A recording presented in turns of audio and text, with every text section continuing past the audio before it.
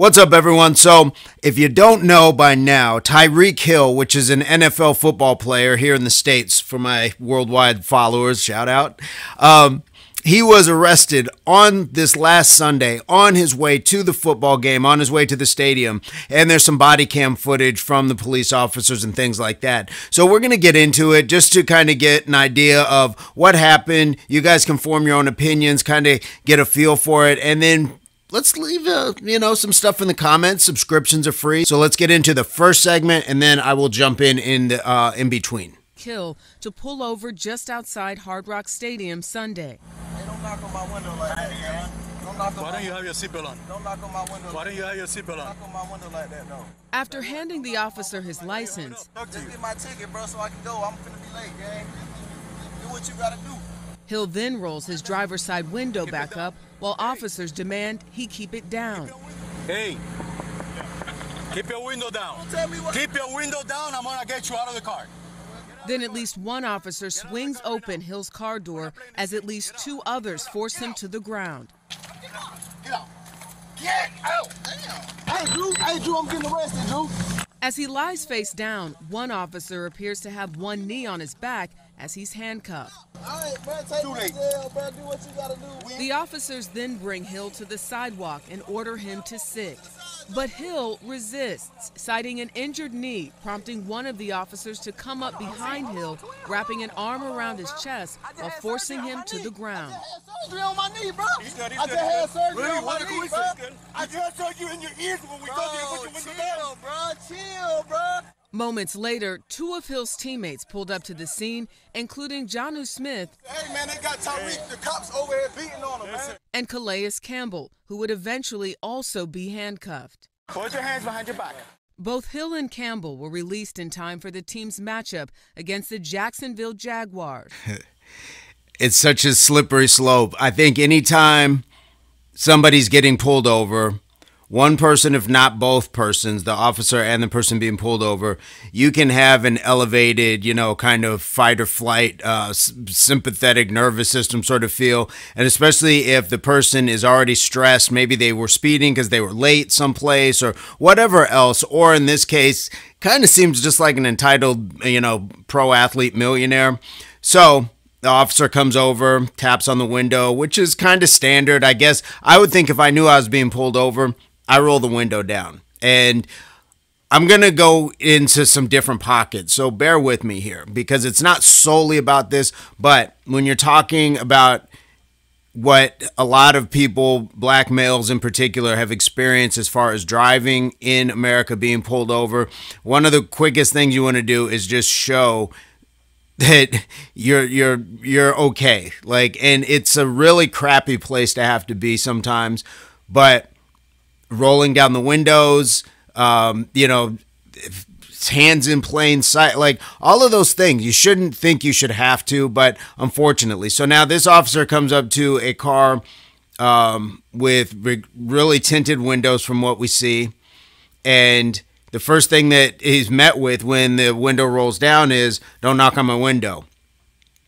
Don't knock on my window. Don't knock on my window. So you're already setting a place at the table that is not going to really go in your favor well. So I think that kind of pushes the officer up as well. And then when he goes to walk away with the ID, he says, leave the window down. Now, I don't know if that's illegal or not to roll the window back up. It might just be for the officer's safety, which, okay, let's keep everybody at an even level. But the second he doesn't, and you can see that it's getting, out of control, it's a power struggle, this is where it starts to fault, in my mind, on the side of the officers. Now, Tyreek definitely started off not being compliant, as you would say, but officers are trained and are under an oath. It's their job to de-escalate things. This wasn't a point that warranted that man being taken down like that, especially if you say, I have, something like I just had knee surgery. And then to follow it up, the officer yells into his ear about, well, did you just have surgery on your ears for not listening before? So the compliance kind of came back in the form of a consequence of these officers jumping on him. But again, it's out of control at this point. It's out of control at this point. These officers have kind of gotten out of place based off of what he had said. And the only thing that I'm glad for up to this point is that there was not a pack mentality that everybody started dogpiling on him, because we've seen that in America, I'm sure maybe other places in the world, and it ends often tragically. So let's get into the next segment.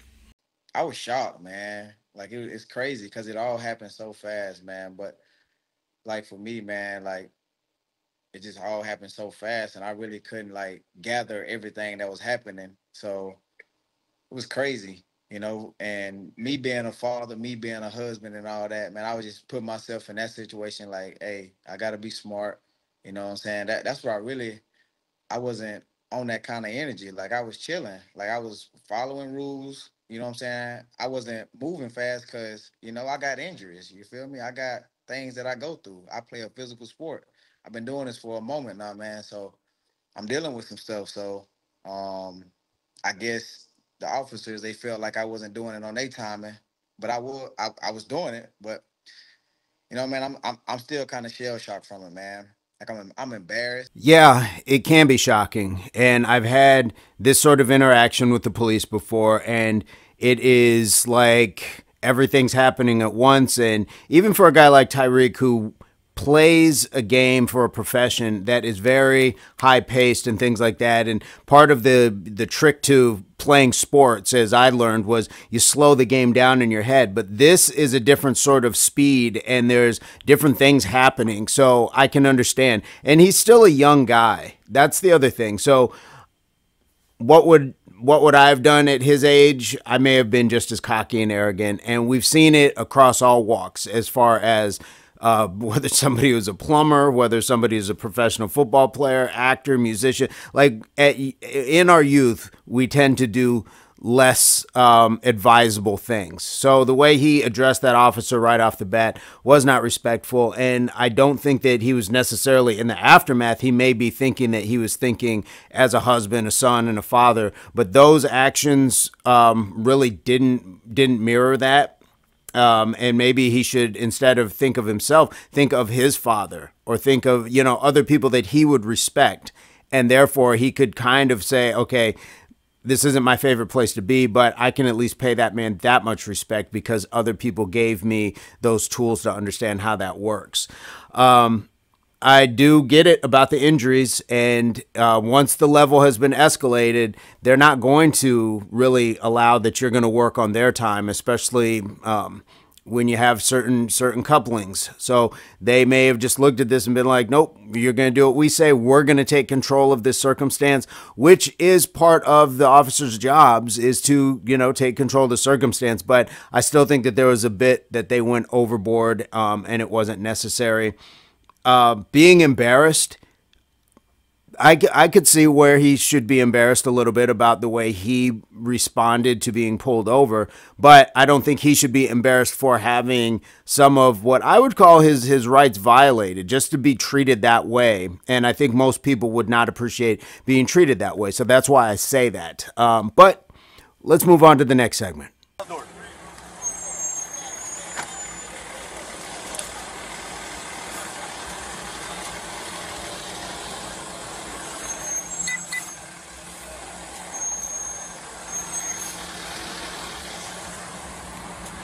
So I think what we saw there was, if I'm not mistaken, it was some of his teammates, one of which was arrested, and that was in the very first snippet. So you have the police now just kind of having to not only deal with this person who is high profile, but now as his teammates are pulling up and probably other supporters who might be part of his entourage may have arrived on the scene as well. So there's a lot going on. And then you see the part where they're getting him up off the sidewalk and uncuffing him and things like that. But there's a point where he said something about, I'm already rich. Open your legs. Just let him lean forward a little.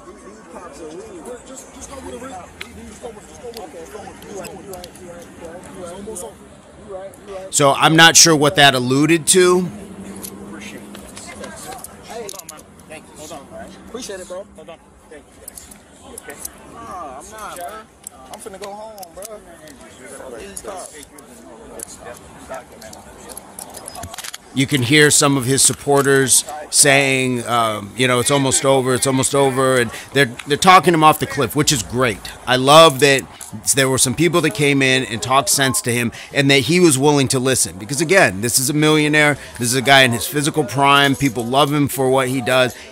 It's probably a hard place to be a lot of times when it comes to checking your ego. So the fact that he had people on scene that could, really talk him down and this not escalate, and it looked like the officers kind of backed off as well once people got there and things like that. So I'm glad to see that it kind of went that way. Towards the end, it looked like he was off kind of saying something else. So again, this man was not happy. I can't blame him for being unhappy. But this was... Gone. Some of it was avoidable. He got to go, man. I'll put it that way. Some of it was in that avoidable. instant right so there, let's get on to the last not only did he segment. treat me bad, you know what I'm saying? He also treated my teammates with, disrespect. He had some crazy words towards them, and they ain't even do nothing. Like, what did they do to you? They just walking on the sidewalk. So, I don't know, bro. Like, he got to go, man. Like, it's not too many times that cheaters say people gotta go, but you out. What they say on Wild and Out? Gone. No comprende. Do you think you did anything wrong in this situation? Do you think that your attitude could have been different to the police? Do you think you could have kept your window down? Have you thought about that? Yeah, I have, man. Everything, like, my whole life is all about accountability. Like, how can I get better? At the end of the day, I'm human. I gotta follow rules. I gotta, do what everyone else would do. So now, does that give them the right to literally beat the dog out of me? Absolutely not. But at the end of the day, I wish I could go back and, do things a bit differently.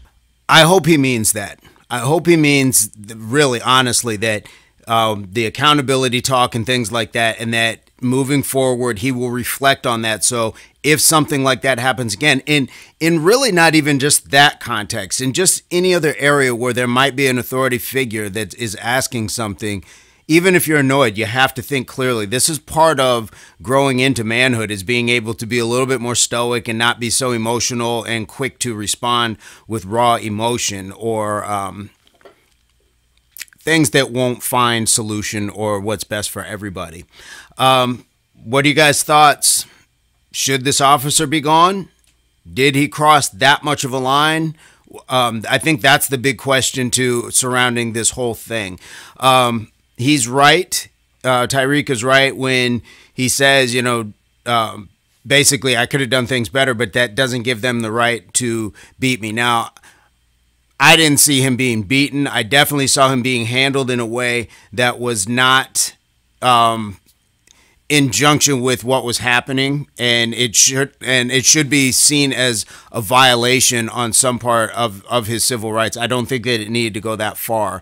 And I think sometimes that's the part that we can reflect on. How did we get to this point? Did it have something to do with my actions immediately from the beginning, or were these cops just out for, just to do that? I don't believe that they were, but I think that the one guy was definitely way more riled up and way more on a power trip than he needed to be. So I definitely think that there's an investigation should be looked into.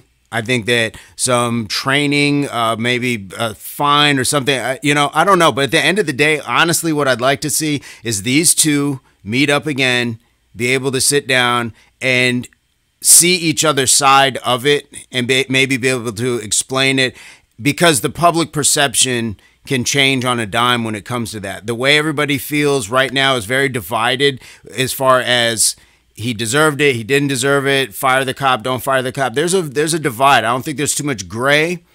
But if they sat down and were able to possibly speak and just go from there, maybe it might get other people to see that solution can be had. We don't have to just like go in different directions and never be able to work our way back to common ground.